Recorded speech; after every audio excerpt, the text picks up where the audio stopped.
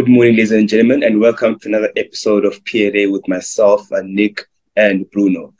We've got two questions today, one from Anonymous on Facebook and one from an agent as well. And then we're going to go into the first question with yourself, Nick, which comes from Anonymous on Facebook. Anonymous says that she signed or he signed an agreement to purchase at the beginning of this year. She also paid the deposit, and the property is supposedly ready for occupation this December. Due to some financial difficulty for family member losing their job, she needed to then become the financial bearer of certain responsibilities, and now won't be able to afford that property any longer.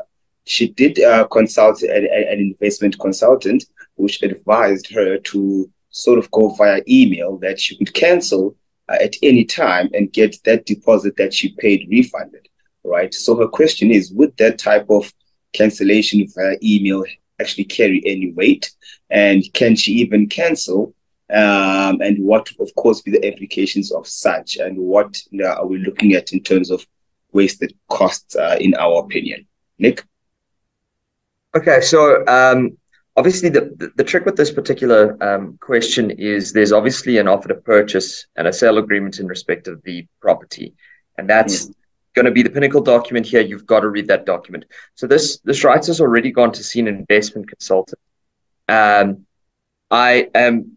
really hoping that the investment consultant consulted the documentation in question, because I mean, what their advice here, I'm assuming, is going to be based on the particular document. It may well be correct. If there's an interesting OTP in the circumstances that just lets you cancel at any point without penalty. But from my experience, I don't think there's such a document. Okay, it's very unlikely to have a deed of sale in respect of an immovable property that doesn't have some sort of penalty if you're going to cancel the agreement. And in particular, the occupation is going to be given in December, which means this is already a long way down the road at this point. It's not like this contract was entered into yesterday. And they said that they contracted at the beginning of the year. So, it's very difficult for me to say without having had a look at the documentation, can I cancel?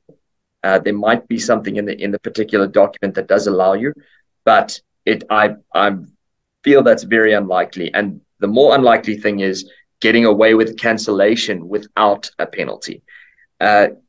Deeds of sale usually have what's called a rookkoop clause. Okay, now rookkoop basically says that anything that's paid prior to a cancellation of the agreement is going to be retained by the seller of the property as a pre-estimation of damages. This is a very common clause in deeds of sale, and it's an enforceable clause as well. So this writer has said already that they paid a deposit in respect to the particular premises. So obviously that deposit can be anything. It just depends on the agreement that's entered into. It could be 10%, could be 99%. And if that contract contains a rookkoop clause, it's very likely that whatever that deposit that's been paid in respect of the sale is going to be retained by the seller in the circumstances as a pre-estimate of damages. I don't know too many deeds of sale that don't have a clause like that, unless they are, a very special home written up sort of OTP. So in the circumstances, I know you've gone to an investor and they've provided you with advice on this. I don't know what the qualification of your particular investor is, but my suggestion would be go see a lawyer about it. Just in case, perhaps, maybe they're absolutely correct. The investor, the financial advisor you saw, maybe they're 100% correct. You go give it to an attorney and they go, yes, that's 100%.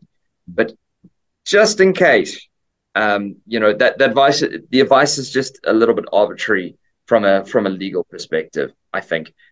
So just in case, cover your bases, make sure you go see an attorney, give them the legal documentation. Obviously, investors do a lot of different things, and they come from a lot of different angles for what they're trying to do for you. And sometimes they're not good at legal advisors. They aren't experts in interpreting contracts and dealing with the legal implications of canceling contracts. So I'd really say, do a double check, go see an attorney, seek out one of our officers, please. Let us have a look at the document. If If it's a simple, straightforward thing, I'll speak for Bruno on this particular aspect. It's not going to be something that's going to incur a charge. It'll be a quick rinse over a document. If it's something more complicated, then at least you've done the groundwork and you don't get yourself into trouble. Absolutely. Absolutely. So thank you very much, Nick, with regards to that. And once again, with OTPs, it's best to get them reviewed. So do reach out to one of our team members at BSA or SSLR. Let's get the OTP reviewed for you. Go on our website, take a look at the different products that we have, where we're able to take a look and go through different clauses of your OTPs.